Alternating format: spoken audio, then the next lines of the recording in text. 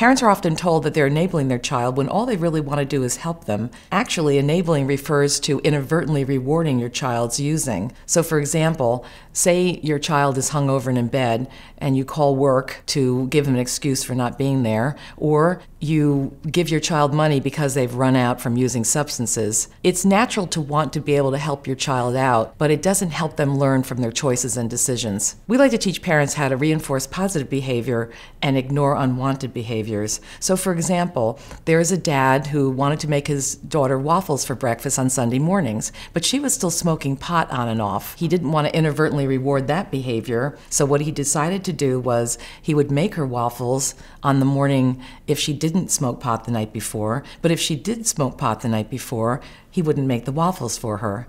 Now in another example, say you give your child a curfew of midnight and your child hits that curfew for a 2-week period. You might want to buy them a tank of gas. And in this case, what I'd recommend is that you go to the gas station with your child and buy it for them rather than give them cash. So understand that this is a difficult process and you need to be patient with yourself. It's okay to do something nice for your child.